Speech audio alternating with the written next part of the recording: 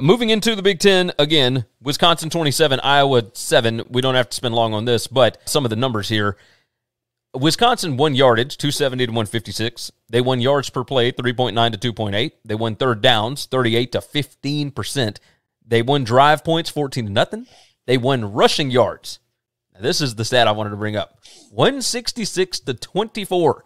Iowa had 24 yards rushing in this game. You talk about a Big Ten football team that makes everything look hard on defense, on offense. Wow. Like, I've shit on Penn State today, and I think they've earned it offensively. Wow. What happened? Iowa had 3 turnovers. They also had 3 fourth down failures. They were 0 for 3, so that is effectively a turnover there. So that's 6 turnovers to only 1 for Wisconsin. This team is awful on offense. Yes. I mean awful. It's why everybody talked about it, like what they were doing early in the season being unsustainable. And it's what I talked to you about when we did our little preview on Friday, was Iowa is a team that's on the decline and Wisconsin's on a team that's on the rise. Iowa has not had a chance to adjust yet to facing adversity. Their first test of adversity was against Purdue, and they could do nothing in that game. And then they didn't have time to get ready for this one. My issue with that was I've seen enough of Graham Mertz to know that I'm not afraid of him.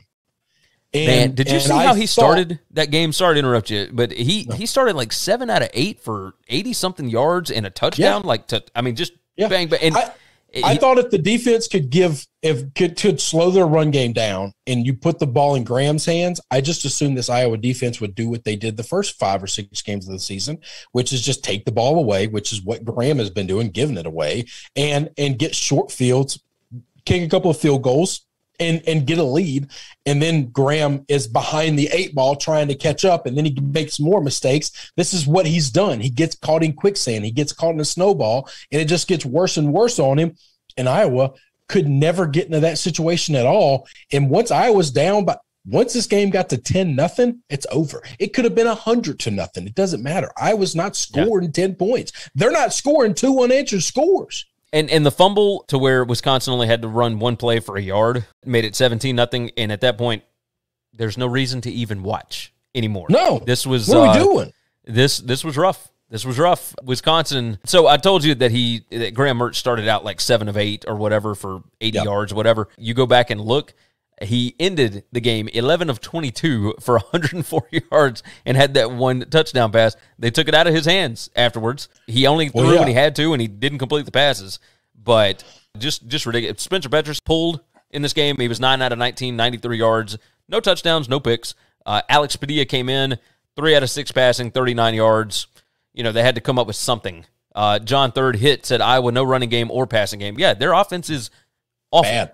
Here's the remaining schedule. Northwestern, not good. Minnesota, bad defense. Can Iowa score on them? Illinois, kind of bad at everything. Can Iowa score on them? And Nebraska. Do you think Iowa can go 2-2 in that realm? Yeah, I think so. I think they can beat Illinois. I think they can beat Northwestern. I just want to know where they're going to get points. The other team will have to give them points.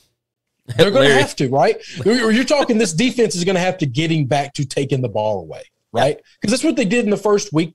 That's what they did in the first couple of weeks where they were undefeated and they were a top 10 team in the country. They were taking the ball away and giving the ball in their offense on the 5-yard line or the 10-yard line. And so you're only having to go a little bit and you're in field goal range when you take the ball. So currently in the West standings, Minnesota is 4-1, Wisconsin is 3-2, Purdue is 3-2, Iowa is 3-2. If Minnesota wins the West, I don't know what I'm gonna do. So Wisconsin, Larry jumped in, by the way. He said Leatherhead football. That's 100% what this was. Yeah. This was old man football that I typically enjoy. Football. So Wisconsin has got at Rutgers, Northwestern, Nebraska, and at Minnesota, and I mean they'll be favored in every one of those. Every one of those games. That's right. Minnesota, however, is now 6-2 overall. They face Illinois next week. They got at Iowa, at Indiana, and Wisconsin. Their only conference losses to Ohio State in a game in which they played pretty good. This is a team that lost at home to Bowling Green. Yeah. That's their other loss, by the way. Yeah, I was just about to say that. This is. Is there a separation of teams with losses?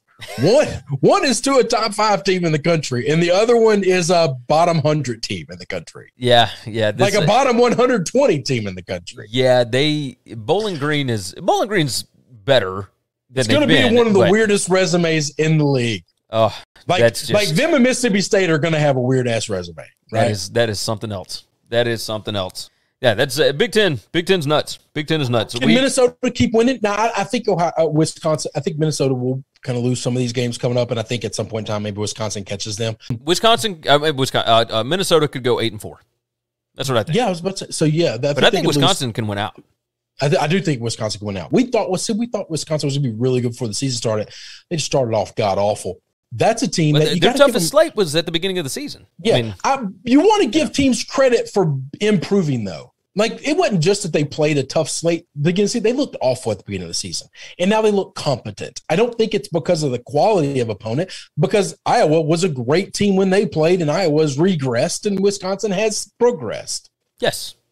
They lost to Penn State early based on turnovers. They lost to Notre Dame because of turnovers. Who else did they lose to? I also think that Notre Dame team is a lot better than this Wisconsin team. I think if they played today, Notre Dame's just as – I think that game ends the exact same. Notre Dame's just a better football team. I don't know if they beat them 41-13, but I think – Oh, okay. No. But yes, I think Notre Dame wins. Outcome. Yeah.